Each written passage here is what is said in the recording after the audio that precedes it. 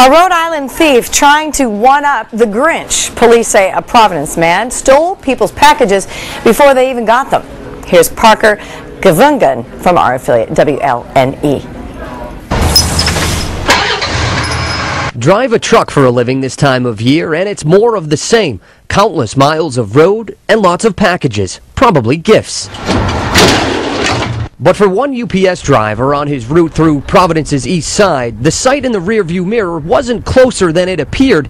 It was always there. The driver noted a suspicious vehicle on more than one delivery stop. He went back and checked one of the areas, and one of the packages was missing. UPS called state police, and detectives tailed the suspicious car, busting the driver trying to steal more packages. 32-year-old Abdulio Crespo of Central Falls was caught red-handed, and he took whatever UPS was delivering. It didn't matter. Beauty items, curtain rods, to nail guns, to video games.